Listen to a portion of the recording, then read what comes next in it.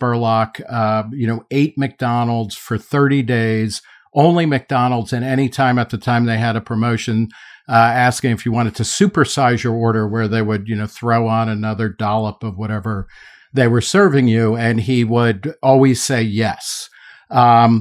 There's a particular scene in that movie, and he died of cancer recently, but he was 53. But he died in the movie. He goes to his doctor, and the doctor says that his liver functions are obscene. The actual phrase was, your liver looked like an alcoholic's after a binge. And Morgan Spurlock in the documentary is like, and it's like, it turns out that during the making of that movie, Morgan Spurlock was an alcoholic and had been drinking since he was 13. He later said that he had not been sober for more than a week in 30 years. He said that in 2017. And so this is one of the great, it's a great documentary in many, many ways. It's a participatory thing. You can see how it's very much in the tradition of Michael Moore, who I'll get to in a second. But documentary films, the better they are and the bigger they are, oftentimes the faker they are. And Super Size Me was a profoundly fake documentary. And I think that's worth remembering, at the time of Morgan Spurlock's death. I say this as somebody who actually enjoyed a lot of his subsequent work. A couple of years after that on FX, he had a fantastic series called 30 Days, where he would pair people and put them in, kind of riffing off the Super Size Me thing, where he ate McDonald's for a month. He would send people to live in an uncomfortable situation for a month. And there was a great episode, for instance, I think most of these are online in various places, where he sent somebody who hated guns to go live with a rural family that had a lot of guns. And it was fantastic drama. It was like he oftentimes started to take right and left wing kind of verities and would kind of force people to recognize that they weren't, that the other side was human. So I'm not saying he was like a truly horrible person or anything. In 2017, clearly about to be canceled, he also came out with a Me Too statement where he essentially resigned from his company and talked about various experiences he had had. And that effectively ended his career. So it's like a weird and sad career arc ending, most sadly and tragically in a young death from cancer. But his death, and particularly the popularity of Super Size Me and its fakeness, is something that we need to always be grappling with. I mentioned Michael Moore. His Bowling for Columbine documentary is a good example of this, where he faked significant amounts of the speech and the action, where he goes to a bank and opens a bank account and walks out with a gun. Like, that's not actually how it happened.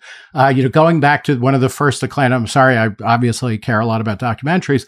One of the very first modern documentary films, Nanak of the North, which thankfully now you only watch that if you go to a film school. That was a completely faked documentary as well, about Eskimos and among other things that had, and these are bizarre and amazing, like in the context of the movie Nanak, who was not actually Nanak. It was another guy who lived in a house, but he had them build igloos to live in, to film and things like that. And they would shoot fish and whales and seals with guns, but he made them go out with spears to do it.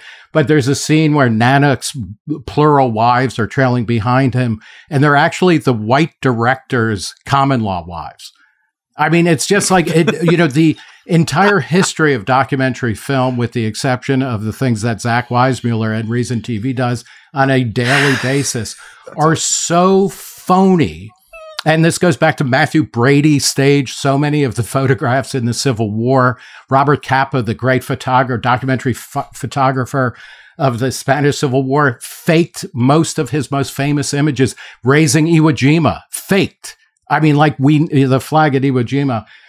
We should take, Morgan Spurlock's death to, extend our condolences to his friends and family, but also to level up on our media criticism, because most of the things that we are told in an information age are either absolutely fake or they are so framed in a way as to be almost completely misleading. We need to have a better bullshit detector. And, maybe that will be Morgan Spurlock's greatest legacy. Check out the counter documentary Fathead, by the way. A guy made a documentary where he went and ate McDonald's and then lost weight. So that was the great thing about that era of like big documentaries, is there would always be like the counter documentary. And that's actually a really good one. A Swedish team of researchers did a study where they fed Swedes, so, go figure, but 6,000 calories of McDonald's food a day for 30 days. Most of the people actually lost weight on it, and all of their vitals went better. I not to extend this too long, go Google, false claims in Al Gore's Academy Award-winning An Inconvenient Truth. We've all forgotten about Al Gore, but that movie also filled with absolute fakery to such a degree that a court in England ruled that it could not be marketed as a documentary. That was a clip from the latest Reason Roundtable. If you want to see more clips, go here. If you want to see the whole episode, go here.